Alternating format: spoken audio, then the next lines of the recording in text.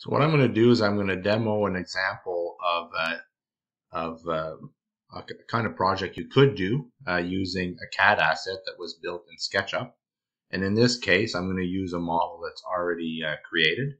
And that could be a way to differentiate this assignment, or to do it differently is not having the students create the models and just having them create the arch viz, because maybe you just would want to focus on creating a polished arch viz and using this tool.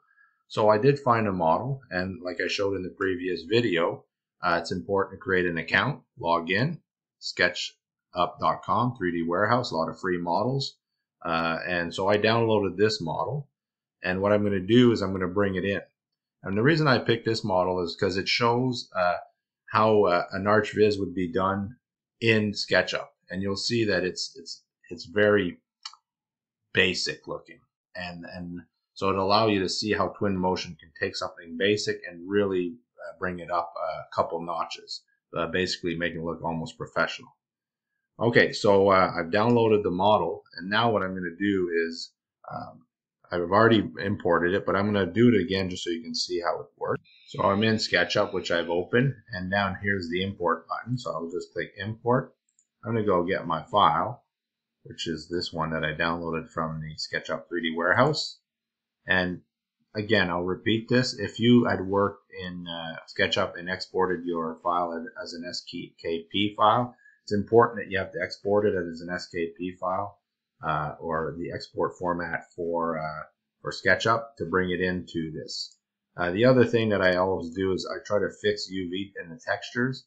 And we're going to collapse this by material. So this will allow us to change the materials in the model. Now, you could experiment with different techniques depending on what you want to do and how they were designed. But in this case, this model, I think, will work well with this.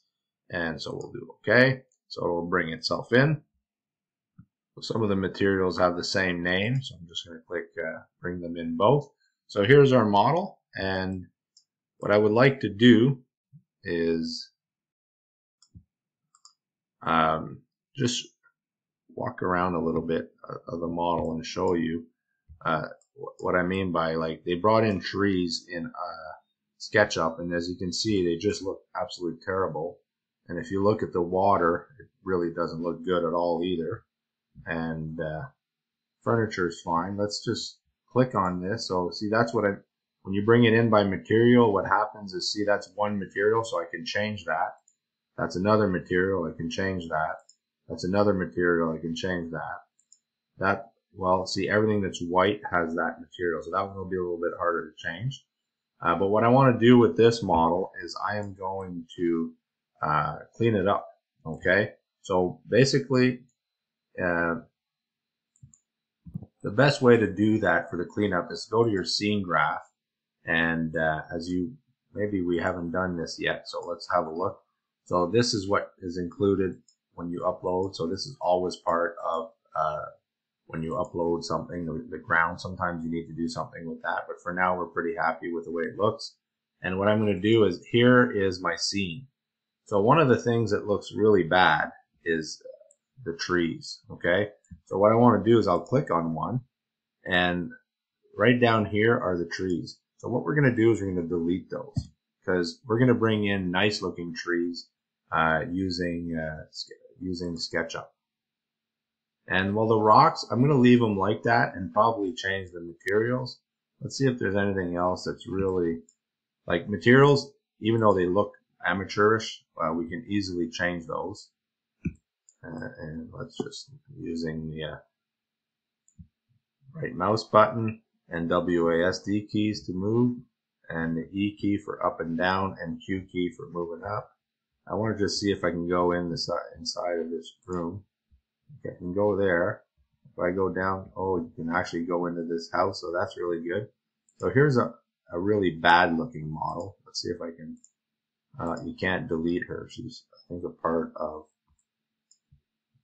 yeah, it's too bad, because there's some nice, we could probably replace her somehow with some of the, in the library, there are some really nice characters. If you look here, user library. Oh, that's my user library. I want characters over here. So, I can replace her with a human like that.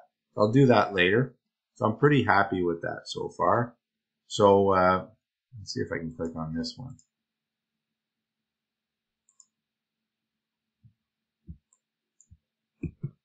So I'm just going to save the scene while we're at it. It does auto save every 15 minutes. If you remember, we set that up. So I'm going to go save as. I'm going to call it house project. And I'm also going to make sure I save it to my D drive. Again, the same error that often is done by students is they don't take time. And this is something that when you do as a teacher, you definitely want to take time with them because they don't really do that well. And then all the work they do is lost. I usually go around individually when they're saving, especially at the beginning. So I guess that'll be it for this video. We'll continue in the next where we'll start customizing and improving this. All right? Any questions? Please let me know.